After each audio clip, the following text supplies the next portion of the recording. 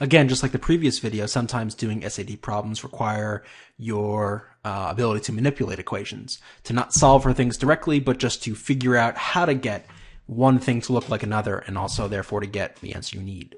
So notice we're given x plus y over a minus b equals 2/3, and then we want to know what is 9x plus 9y over 10a minus 10b equal. So your first thought might be, oh my gosh, I have 4 variables. How the heck am I supposed to get the value of each one in order to get, x and then y and then a and b and plug them in? I mean, how am I supposed to do that? Well, the answer is you don't. There's no way to do that. And that's why the problem is designed this way. Remember, whenever you see something weird, that's usually a sign that there's going to be some kind of shortcut somewhere, some kind of, again, the 30-second solution. So let's see. Well, we know that x plus y equals 2.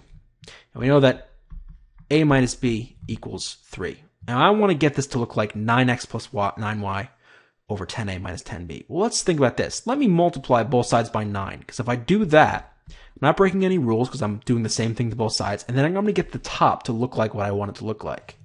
So I'm going to get 9x plus 9y equals 18 over 3, and we get a minus b on the bottom. Well, I want to get 10 on the bottom, so let me just multiply both sides by 1/10.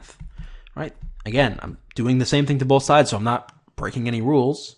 And in addition, I'm getting 10 on the bottom, which is what I want. So I get 9x plus 9y over 10a minus 10b is equal to 18 over 30.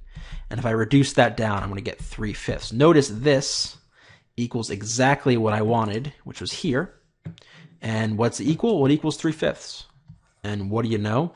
That is choice E, and that is the answer. So again, sometimes the SAT is testing your ability to use the rules of algebra, which you use every day if you take a math class.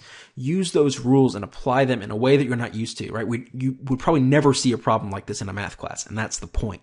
This is not a math class, but it is testing those abilities. So practice them, rely on them, learn them, know them in your sleep, and that will help you work through these kind of problems.